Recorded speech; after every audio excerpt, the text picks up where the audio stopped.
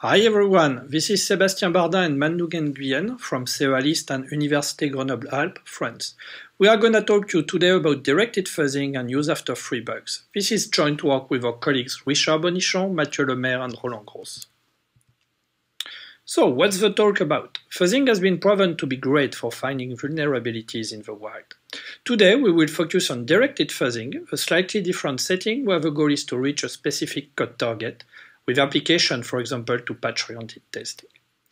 The problem we want to address is that current fuzzing techniques are very bad for some class of complex vulnerabilities. Here, use after free. Unfortunately, they are sensitive and can be critical. So we propose a directed fuzzing approach tailored to use after free bugs. And we'll show some application to patch-oriented testing. So, first of all, what is a use after free?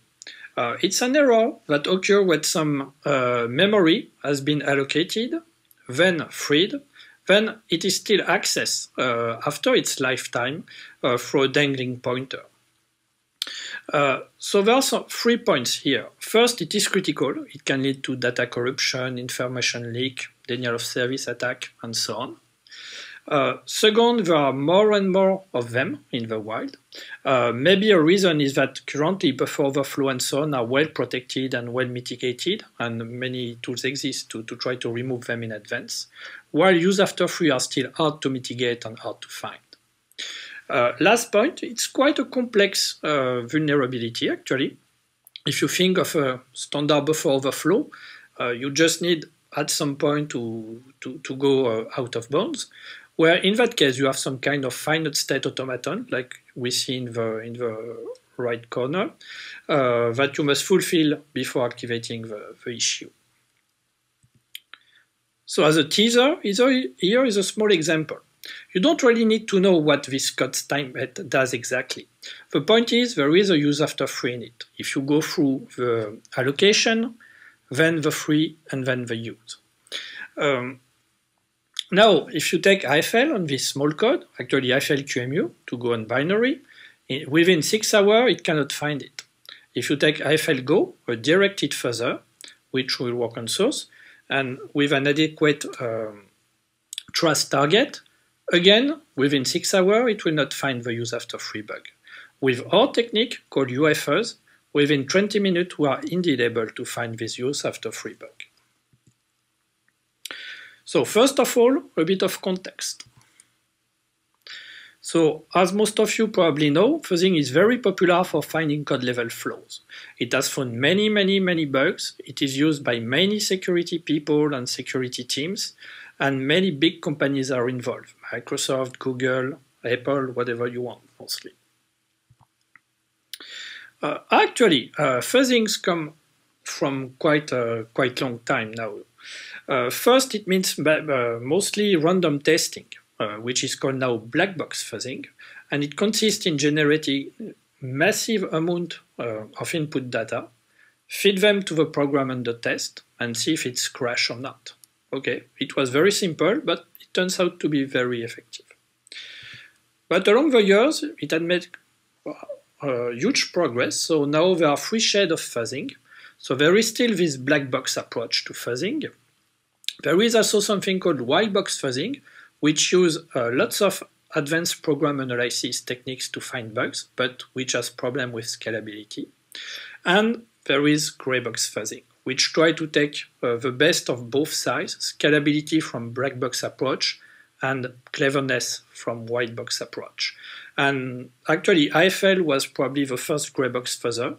It was a very pioneering and inspiring work, and it has been very successful, and now this is a very active research area with more and more new ideas to move the sweet spot and add more and more intelligence in the tool without any scalability penalty. So I give you just a little test of what fuzzing is. So basically you have a set of input. You need a way, some heuristic to choose a good input to select which are the best one.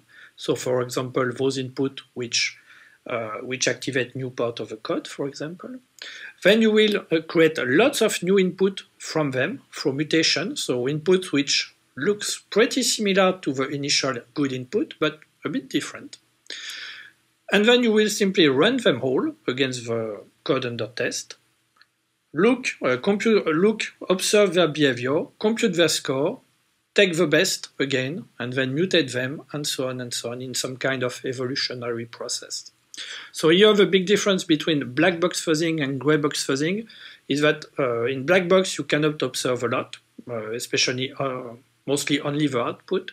In gray box you can observe typically coverage information, stuff like that.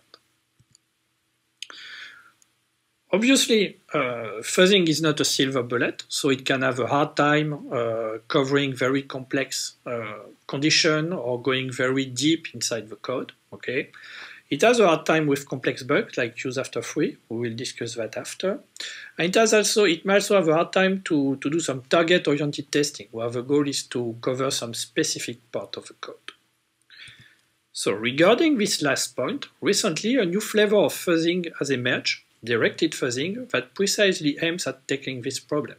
So you take an additional input, which is a target, either a trace, a code trace or code location, and what you want is to find an input which will cover this trace. So either cover the trace or reach the location. So it has interesting application in security, such as bug reproduction. So typically you have some partial information report on a bug, but you don't have the input, the triggering input. So with directed fuzzing, you can try to find the triggering input for this bug report. Patch-oriented testing, where you will try to direct your testing towards some specific part of the code, typically a patch. And for example, confirmation of static analysis report to see if there are false positive, false alarm, or real problems. The very, very first directed gray box fuzzer was AFLGO in 2017. So this line of research is kind of new. So from a more technical point of view, actually coverage-guided gray box fuzzing, so standard gray box fuzzing, and directed gray box fuzzing are not that different. So this is a high-level view of coverage-guiding gray box fuzzing. So first you have some instrumentation step where you will add to the code all the information you need to record typically coverage information. Then you have the fuzzing loop by itself with seed selection, mutation. Also you can give some power schedule which is time budget to seeds according to their score, with a good seed having better score, and so on. Then you need also a way, which is called here triage, to distinguish between bugs and non-bugs. So for buffer overflow, it's pretty simple actually. When it crashes, then you have a bug. You can miss a few buffer overflow, but most of the time it will be okay. For something like use after free, it will be much more complicated, so we'll see. So now, if we look at directed gray box fuzzing, it's mostly the same. So you have an additional input, which is the target, and one additional component, which is the seed distance, meaning the distance between an input, the execution of an input, and the target you want to reach. Once you have that, then basically it follows the same architecture, except that typically some part of the architecture will take the distance into account. For example, the power schedule. So now, coming back to use after free. As we saw before, there are more and more of them. Yet, actually, fuzzers do not find a lot of them.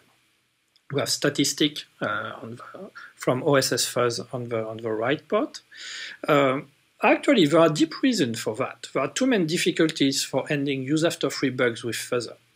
The first one is that there are very strong temporal and spatial constraints for this kind of bugs. They are very, very complicated because you have this temporal constraint. You need to find an event, a sequence of events, so the allocation, the deallocation, and the use in this specific order. And also some spatial constraint because all these events must relate to the same memory cell. And here already fuzzing has a really hard time compared to buffer overflow, where typically you just need to reach one point in the code with big enough arguments. The second point, which is hard for fuzzing, is that usually for use after free, you don't have any crash. So it's kind of a silent bug. So what people will do if they want to find use after free with fuzzing is to equip fuzzer with a sanitizer like Valgrind, and so to run it to run sanitized execution. But there is a big runtime overhead with that, and this is a problem actually, because fuzzing is good because it is able to create a very huge amount of input. So if you have runtime overhead, you will run much less input and you will be less effective. So this is a big problem too. So, and actually it happens that both fuzzing and directed fuzzing have a very hard time in practice on use after free, so recall our tiny motivating example. So now that I have set up the stage, Manh-Dung will explain our technique for use after free directed fuzzing. Thanks, Sébastien. I will present UA fast a directed fuzzer for use after free bugs and then draw some conclusion. Before discussing our techniques, so we first revise the workflow of directed fuzzer and show the limitation in finding use after free. Existing directed fuzzer are distance guided, so however the instrumentation phase at source level is costly, around several hours for complex programs, and it cannot differentiate the differences between two inputs covering the same set of basic blocks but in different order. Existing gray-box fuzzing treats edges equally. However, given the set of predefined targets, the likelihood of edge destination being reachable to targets are different. Consequently, in some cases, they might waste effort exploring non-vulnerable code or invisible paths leading to specified target. Also, previous work don't take into account the orderings of cover basic block when selecting inputs for mutation. They might skip input that already cover in sequence several target basic block. Next, as UAF bugs fail silently, we need to choose on input produced by the fuzzer to find the proof of concept input. Such a large amount of unreachable input wastes a lot of time in the sanitizer-based choicer process. To address the limitation discussed above, so we propose UA Fast, a directed fuzzer dedicated to use after free bugs by carefully tuning the key component of directed fuzzing to meet specific characteristics of this type bug. Overall, UA Fast has a similar workflow as directed fuzzer, and we add our improvement highlighted in orange along the whole fuzzing process. First, the static pre-computation of UA Fast is fast at binary level. Second, we introduce new input metric to guide the fuzzer toward target at runtime. Finally, we choose only potential inputs covering all targets in the expected trace, and pre-filter for free inputs that are less likely to trigger the bug. Overall, we select input for mutation based on similarities and orderings of input trace compared to the expected trace. We assess the likelihood of an input based on three metrics dedicated to UAF at different levels of granularities: function cones, edges, and basic block. So the more fine-grained the metric is, the more precise the analysis is in terms of identifying interesting inputs that are likely cover the expected trace. So in next slide, we will detail our input metric.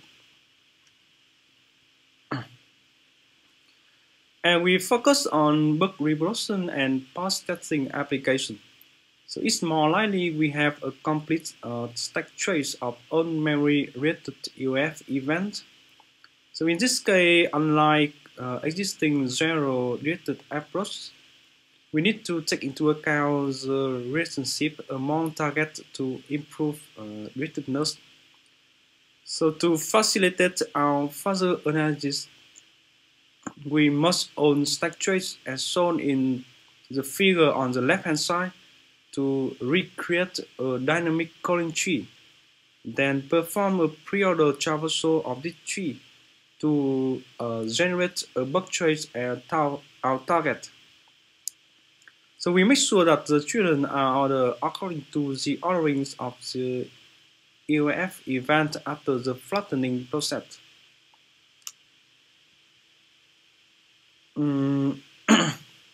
Previous seed distance do not account for any order among the target location, while it's essential for EOF. So we address the issue by actually modifying the distance between functions in the cone graph to favor paths that sequentially go through the three EOF events, allow free and use of the bug tree. This is done by decreasing the weight of the edges in the cone graph that are likely to be between the events using lightweight static analysis. So our distance-based technique therefore considers both calling relation in general. For example, in some cases where the calling can appear several times at different locations in the caller, and the calling relation covering EOF event in sequence. As existing work treat exists equally in terms of reaching sequence targets, we propose a lightweight cut-edge coverage metric by measuring progress at level, but on the critical disease node only. First, we statically identify cut-edge whose destinations are more likely to reach the next target in the bug tree. As shown in the figure, it's lightweight because we only perform static intra-procedural analysis of control flow graph.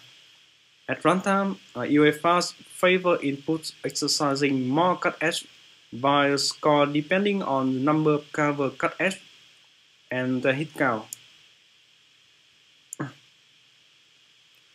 The sequence-aware target similar metric concretely assess how many targets a seed execution tree cover at runtime, and also take orderings of the targets into account. We combine both prefix and back option, as prefix option is more precise because it counts value until the first diversion in the bug tree. And the back option also provides more information about the whole tree. Then we use this metric for seed selection by actually selecting more frequently input that are most similar to the target bug tree. So overall, UFRs prioritize or assign more energy to input in the following cases. First, inputs that are closer to the bug tree by our distance metric. Second, inputs that are more similar to the expected tree by our target similarity metric. Finally, inputs that make better decisions at critical code junction by our cut-edge coverage metric. In the triage process, UFRs triage only potential input which cover in sequence on target location in the bug tree. So we obtain this kind of information for free via our target similarity metric. For implementation, we build our two UFRs on top of the popular Fuzzer FL in QEMU mode. We use IDA-Pro to get the control flow graph of the tested binaries, and we also aim to support more open source binary disassembler like Radar. And then we develop plugin of the binary analysis framework BinSec for static computation. Finally, we use the profiling tool like Vanguard in the triage process.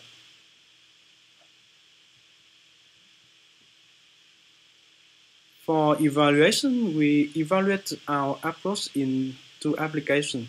So for book reproduction, we compare our tool with the state-of-the-art guided and read further on 13 UAF books of real programs. As AlphaGo is swept by Father and Hawkeye is not available. So we implemented their core techniques on our framework. Also, we use time to exposure, number of book file overhead, and number of choosing input as comparison metric. And you can see in the figures, UEFAs outperform state-of-the-art further in terms of book reproduction with a high confidence level. For example, UEFA found book 2 times faster and 34% more books than the second best father.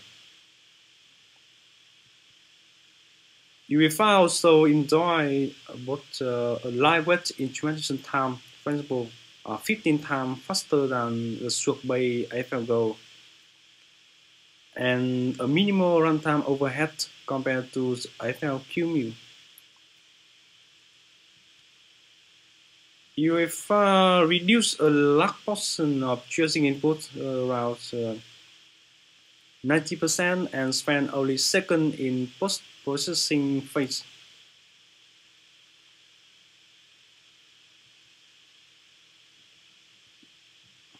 So another practical application of predictive fuzzing is path testing. So the goal is to find incomplete patch or regression bugs. Also, by exploring around the previously vulnerable code, we could find new bugs. So how do we do? First, we identify recently discovered UAF bugs of open source programs.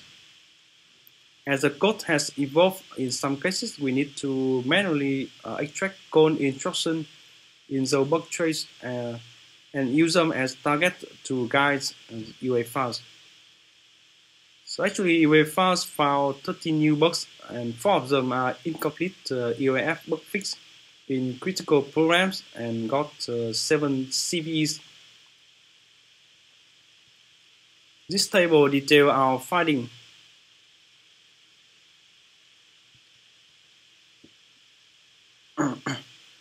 For example, we found an incomplete fix of GNU pass by using the bug tray of existing double free.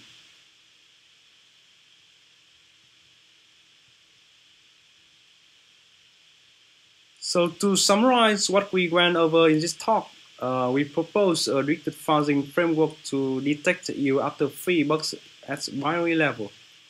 And we saw its effectiveness and efficiency in bug reproduction and path testing application.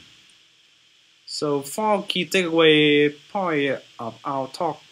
So first, directed fuzzing is practical and should be integrated into the software development process. Second, we should develop vulnerabilities-oriented fuzzer to actually effectively detect complex bugs. And third, patch-oriented fuzzing is bigger than bug testing. And finally, we should find and fix variants of bug class. Thank you for your attention, and we check out our paper and our tool. So we're happy to take any question.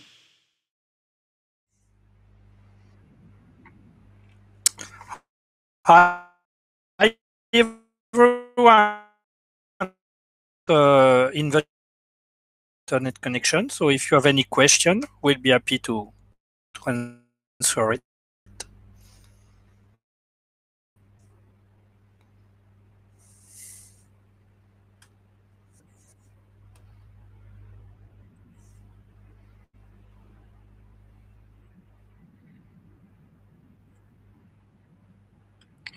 Okay.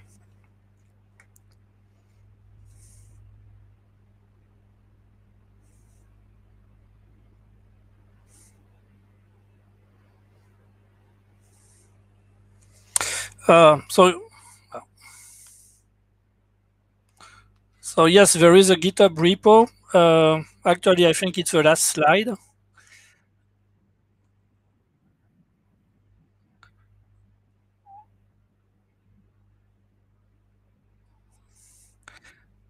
So there is a GitHub repo on the slide. You will have the address.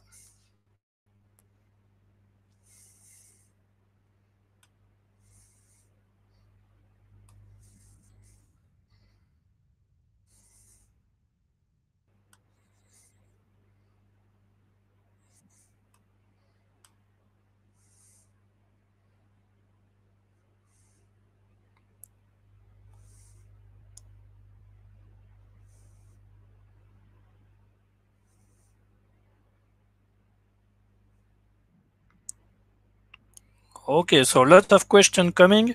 Um, so Kenta, regarding your talk, so we have a GitHub. Kenta, regarding your talk. Indeed, the main idea is behind UFOs is to realize that usual directed further just don't really take into account the specificities of the bug they are looking for. It's good for memory overflow, but clearly this is a problem for use after free. And so we try to take that into account. And here, one of the very important point was about sequenceness ordering. So that's one point. But there are also other things, but it's the idea of all these metrics that Manh-Dung just described. It's all about um, putting intelligence, putting knowledge of the vulnerability, of the kind of vulnerability inside the directed fuzzing process. And it's why it works better.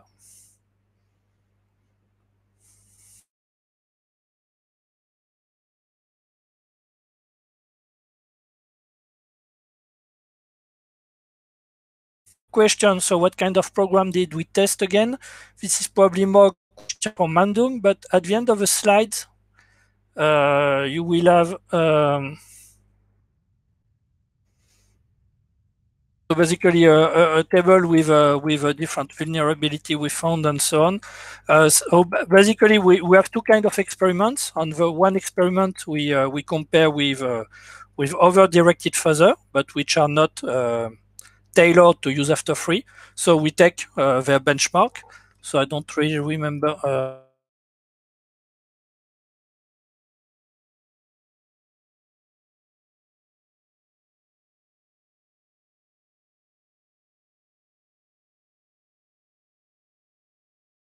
We take use after free bugs on some programs, take patch version and see if we can find bugs in this patch version.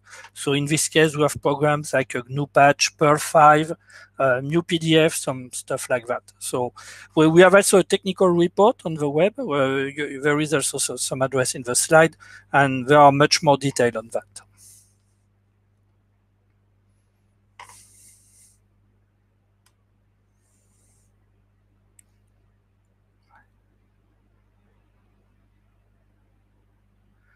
Okay, so there is a white paper. Actually, there is even an academic paper which has been accepted to read. This is an academic conference.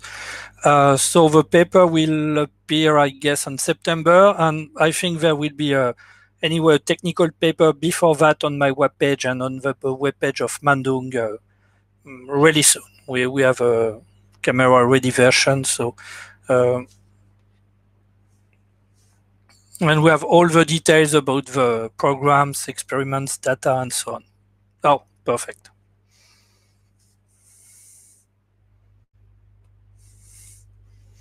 So Harrison, I will let Manh-Dung answer for this question because actually I'm not sure. He's the main programmer and designer of the tool.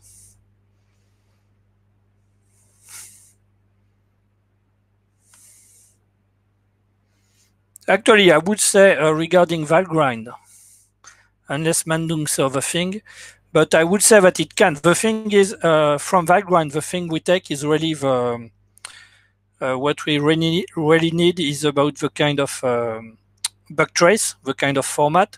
So that's not a very big problem.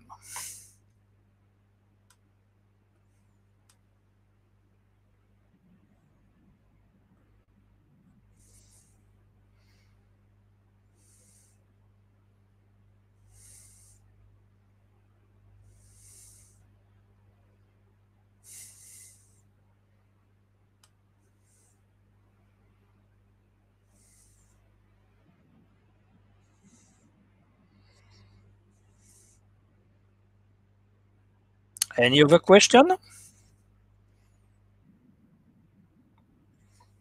Okay. So I let you do. Let's say 10 seconds for last question. Otherwise, we stop. Okay. Thank you, guys. That was really, really interesting. Hope you enjoy it and see you next time. Bye.